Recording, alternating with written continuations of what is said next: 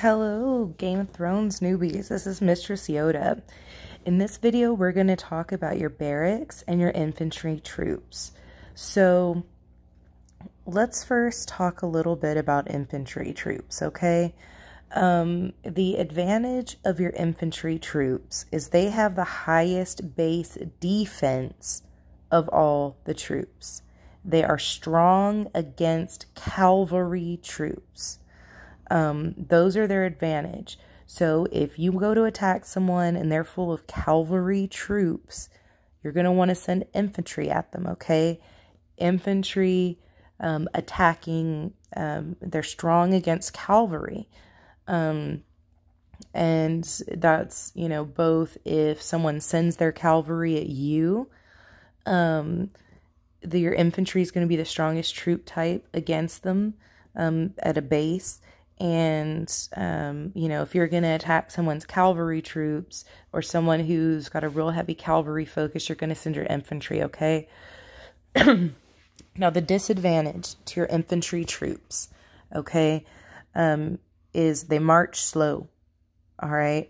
They're going to slow down your marches. You can test this by going out to a creature on the map and clicking attack and select none and only pull up your infantry troops and put those in your march, and you'll see the timer on your march, and then take those away and then pull your cavalry troops up, and you'll see that the timer is much faster with them.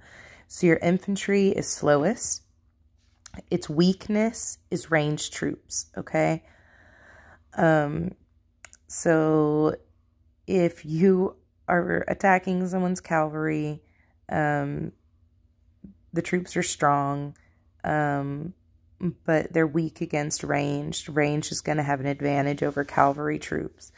So just remember, infantry is strong against cavalry, weak against range, and they're slow. And for the most part, any gear that you make for your infantry troops is, they don't really have SOP, seat of power,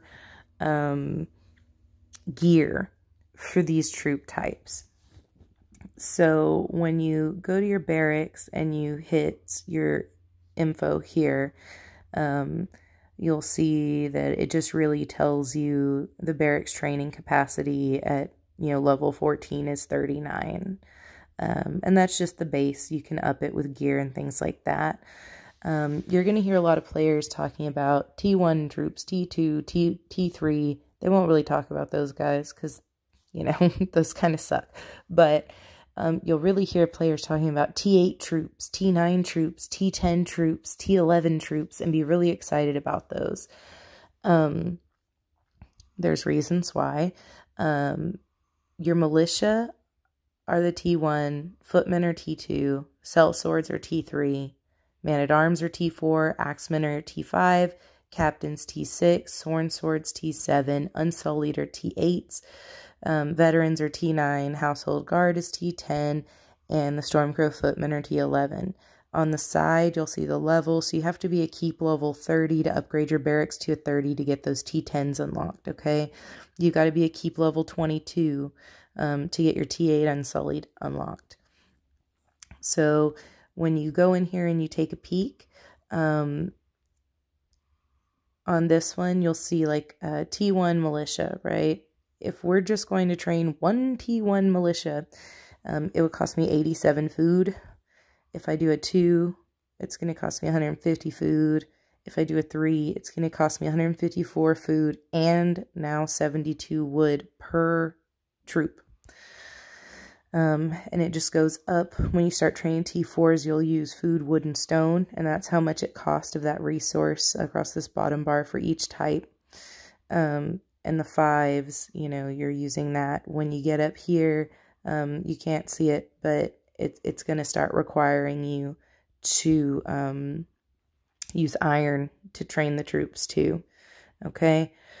So I probably should have had one of my higher level keeps on this video so that you could see that. But just as a basic, let's take a look at what we've got as far as stats on this troop. So if you look at info, you see that, of course, here each, T1 is worth 2 power.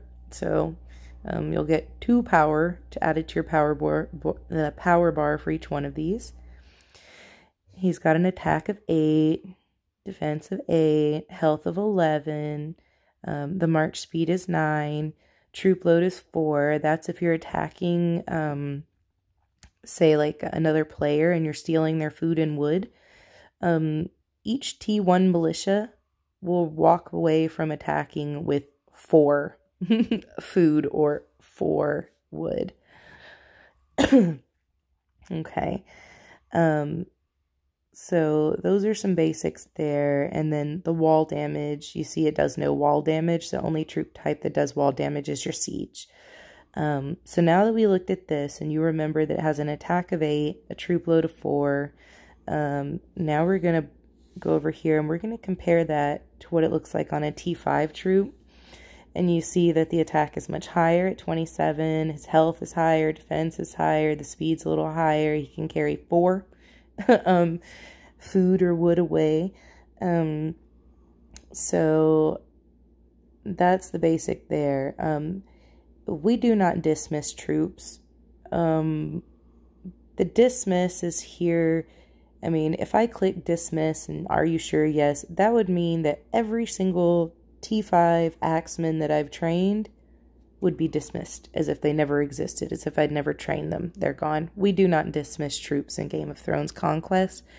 I guess maybe some people with really high level keeps, if they have like a bunch of, they've unlocked T10s and they have 4 marches of T10s or something, and their food's getting eaten like crazy.